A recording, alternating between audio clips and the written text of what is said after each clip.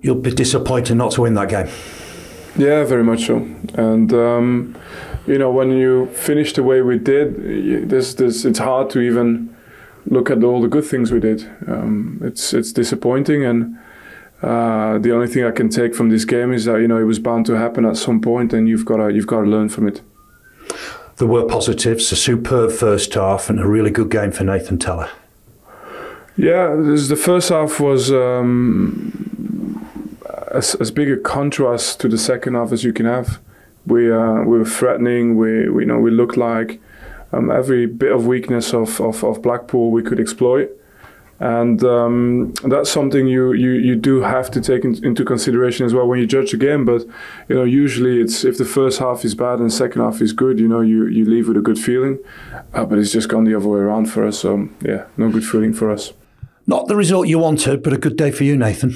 Yeah, obviously it's a good day for me. Nice to score 2, first time start, and fans were amazing. But obviously the main thing is we didn't get the 3 points. It felt like a game which was there for us to win, and the fact we only could take a point from here, of course it's something we're disappointed on and something we could look to build and improve upon.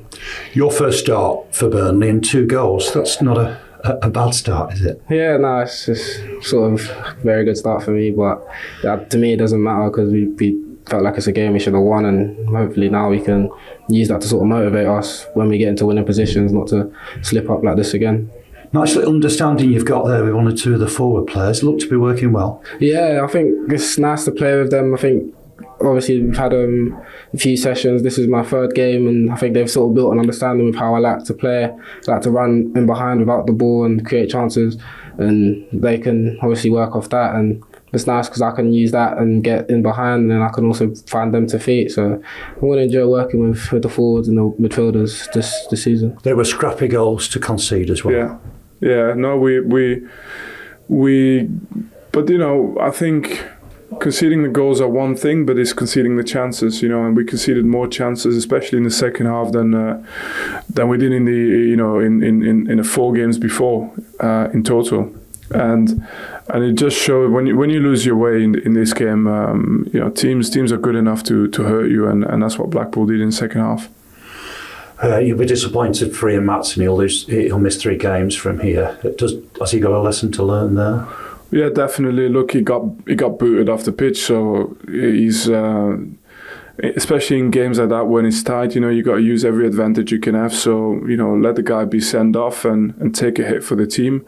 And it doesn't excuse the challenge. It was really poor and it was deliberate. But in his career, it'll happen again. And in these moments, you've got to focus on the outcome, which is winning the game. And yeah, now we lose a player that's important to us.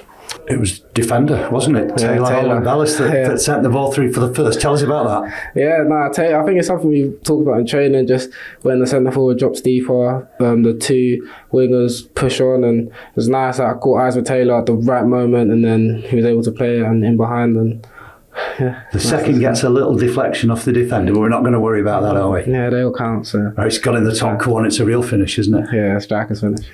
Yeah, I mean, you've come here for game time. Yeah. You've made a lot of substitute appearances at Southampton. You're here to play football. Yeah, definitely. That's what you want. Yeah, that's what I want. I'm not saying that I'm guaranteed to play football here, but if I keep doing all the right things and keep working hard, I feel like I've got to give myself the best possible chance. And if I can keep doing stuff like I did today, then I think definitely I've got more of a chance to play. The crowd loved you in that first half, didn't they? They were really behind you. Yeah, it's nice. It was nice feeling this second home game. So it's nice obviously to hear the fans screaming my name, but I'm still obviously disappointed. There's more to come from you, more goals to come. Yeah, more goals, better team performance, and obviously more wins. Something we know we can do. We can use this to sort of motivate ourselves. Like I said earlier, when we get into winning positions, not to take our foot off the gas, just basically keep strangling them, just keep trying to score, keep trying to create chances, and keep making it difficult for them.